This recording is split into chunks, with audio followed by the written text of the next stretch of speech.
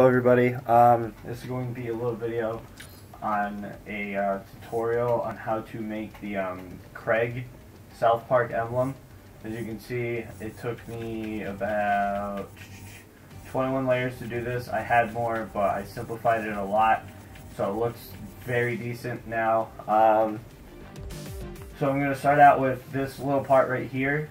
It is the, hang on, let me see what it is the KISS in the Tools Emblem tab.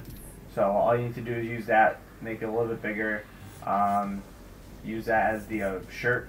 I made it a little darker blue because that's what its jacket color is. Then underneath it, or right on top of that, I have his little collar. It's kind of hard to see, but when I go over it, you see it a little flash up.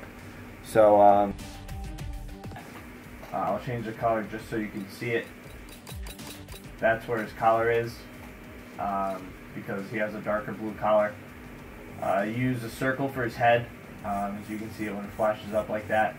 For that, you just use the regular circle part and then just place it there to scale.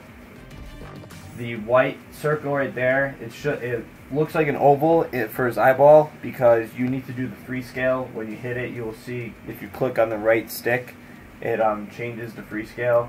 You see it change right there.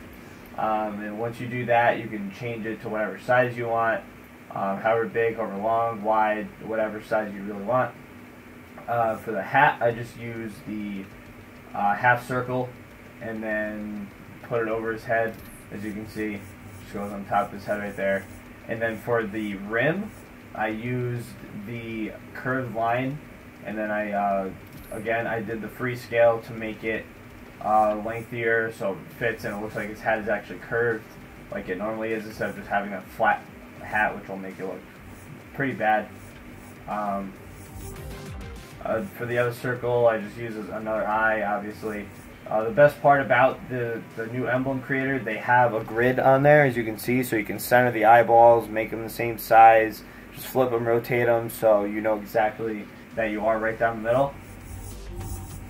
For layer 9 and 10, I just use the eyeballs. For layers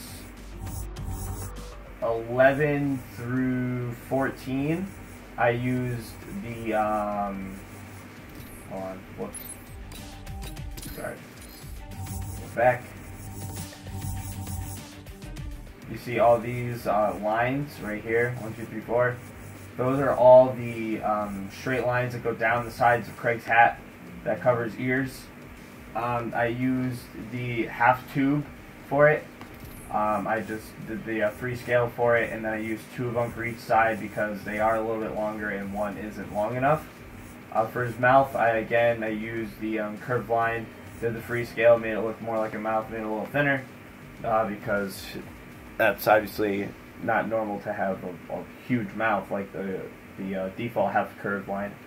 For the poof ball in his hat, I used the paint splash and did the free scale, made it thinner, put it on top of his hat so it actually looks like his poof ball, because Craig does have the darker blue hat with the yellow poof ball in his hat from South Park.